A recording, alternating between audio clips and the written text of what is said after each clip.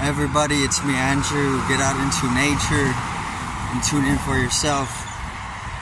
Resonate with the Earth's electromagnetic field via 432 Hertz, the universal frequency.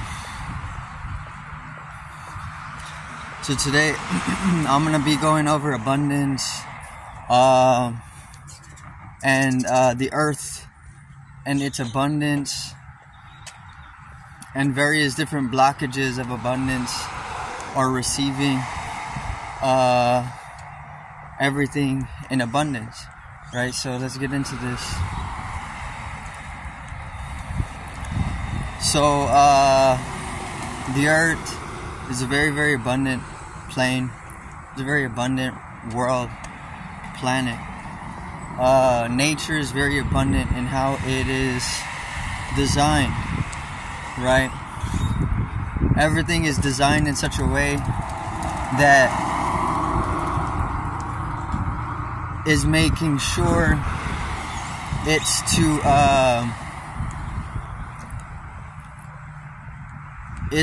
sustain itself in a certain way, right? And within that design, there's abundance, which is pretty much being in excess of, let's say, resource to sustain the life. Otherwise, abundance may not be needed because it's of a certain dimension of being, right? There's an abundance of different things which is supposed to sustain the correspondence to that, right? So that's just a bubble or a certain sphere that's pretty much continuating its own conception, right? But let me see the resource. There's the resource of everything, right? And even if there is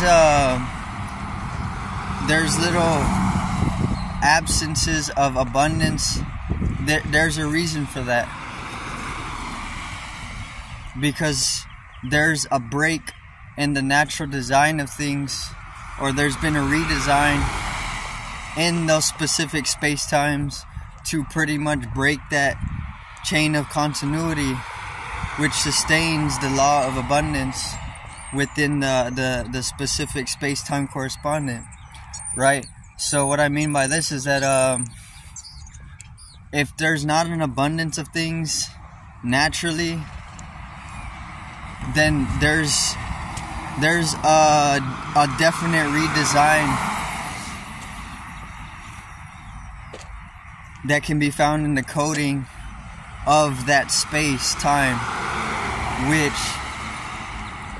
may translate to, if you read the encrypted, then it may translate to,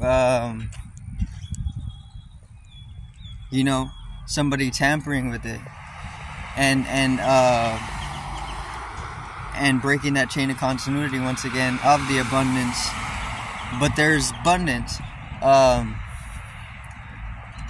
and if it's not in a certain dimension,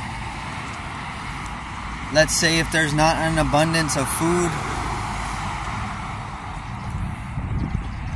or even water, and this is just an example because it could go into anything, but food and water is one of is very, very common example of being in abundance of something. But if there's not any of this, there could have been a redesign so that the chain of continuity has been broken and that the law has been skewed, or there could be there could even be a potential gateway that can be accessed in that absence of abundance.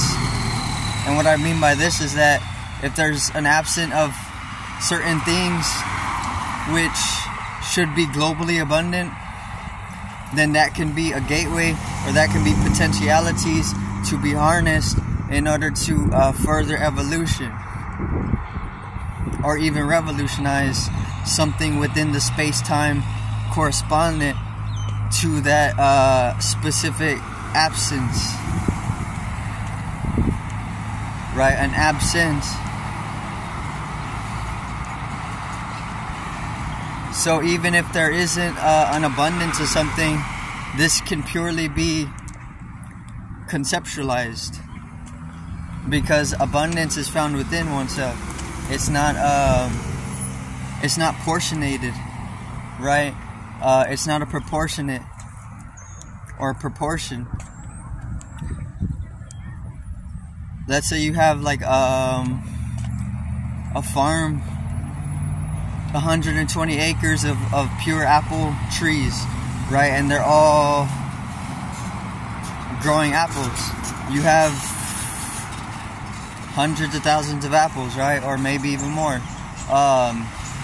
You could say this is abundance, but just because there is a lot of it doesn't necessarily mean that it is abundance, right? But one apple could be abundance if you understand that it's just a degree of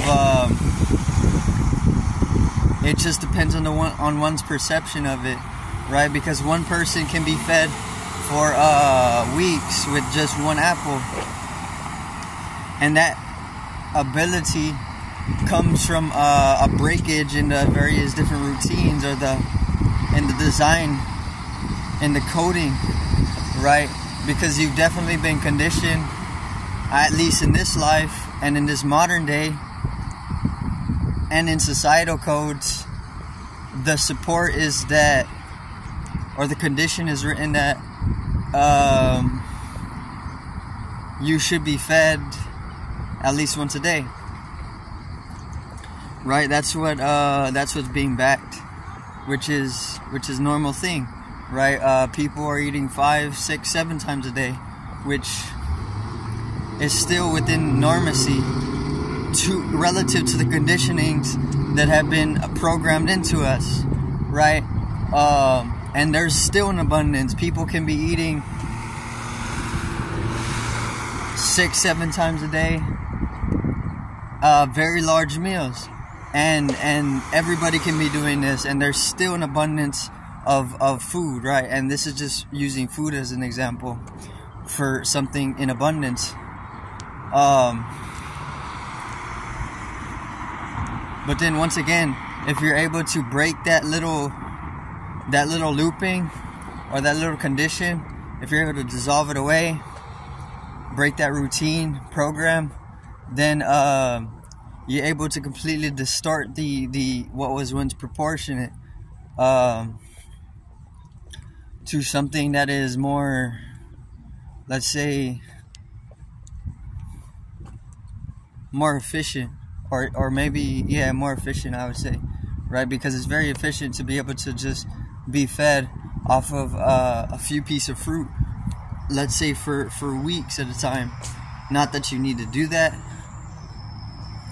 but that's what the capability is at, which the capability is kept undergrounded, subconscious, because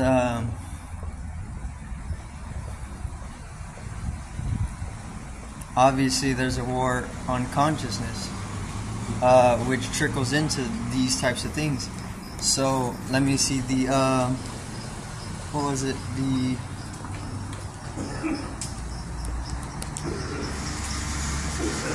abundance. Abundance is decided within oneself. Once you understand that, then life is extremely abundant, no matter where you are, who you are, what is. There's no questioning that is even needed when it comes to abundance, because abundance is the law of everything. Nature is very abundant. Once again, even if there's no food, you have to understand that the design in the process of nature is onto something, right? maybe it could lead to a revolution within a certain space-time corresponding to what you think is lack of abundance, or it could even lead to certain developmental factors, anything, you know, evolution. And these are just very, very, very minute examples of lack of abundance, and how even that is an abundance, right? So everything is an abundance, is of an abundance. If you switch to breath as a source of energy, then you know that the abundance, it multiplies itself to an infinitude, right? Then you can deepen your abundance, you can deepen the code of abundance within yourself, and then you can cycle in this and generate more for yourself, which is just letting go of more, because in that sense, more is less. But I do thank everybody for watching. Once again, peace out, one love, have a great morning.